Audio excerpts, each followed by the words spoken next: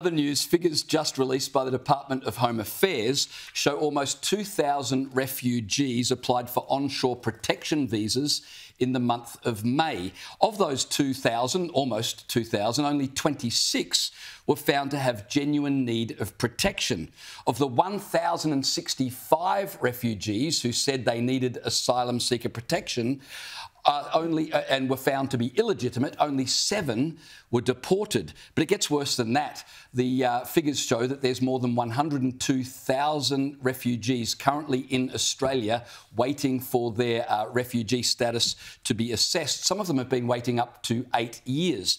And we wonder why there's a housing shortage. It's not racist or xenophobic to wonder about that. The Refugee Council of Australia themselves said the process for assessing refugees is taking so long. Many are now gaming the system, figuring they can build a life for themselves, and by the time anyone gets around to questioning them, well, they'll have well established themselves and probably won't be deported anyway. Liz, is it too much to ask that the government uphold the law? And when people come to this country and are found to come here by misrepresenting themselves, that they be sent back to wherever they came from straight away? That's a basic responsibility of government, is to uphold the borders. Well, it's the key responsibility of government to look after their own people, the safety and sovereignty of the nation, and for Australians to come first. Now, that isn't happening on Labor's watch, and we saw this with the last Labor government as well.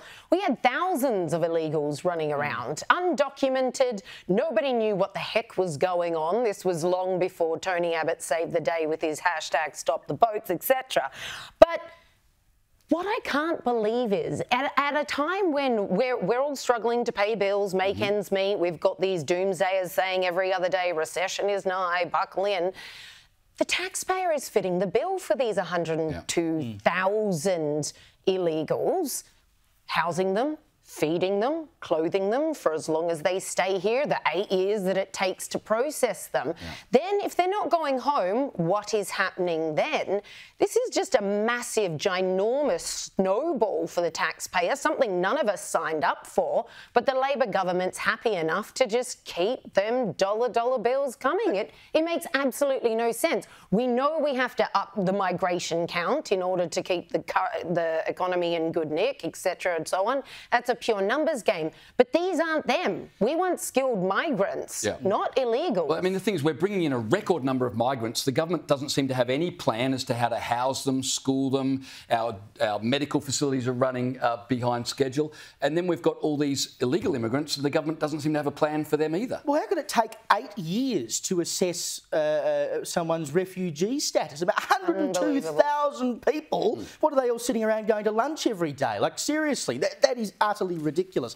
And the point you make, James, about staying here and then not being able to be deported because they've built a life, that's exactly what we saw with that Biloela family, who were ruled eventually that they could come back to the country, even though the courts had denied them, you know, 8 odd times. But that was the argument. We've already built a life here. You can't get rid of us And now. a dangerous precedent was set. Exactly. Because you can't make those kinds of exceptions and then be like, well, the rest can sod off. A conspiracy theorist would say the delay in processing is not accidental. Well, no, and it sort of sends a message, doesn't it? That if 102,000 people are currently sitting in this country waiting to find out whether or not they're actually refugees, I mean, why wouldn't you try it on? Get on a plane, come over here. Exactly. And this was always the argument, you know, was stop the boats. And people said, well, the big problem actually is people who come on planes. And it's actually quite true. I mean, these are all people who are coming here with a plane ticket from wherever they're coming from, so they can afford that, clearly. And then they get here and wait 8 years. I mean, fantastic, sign me up.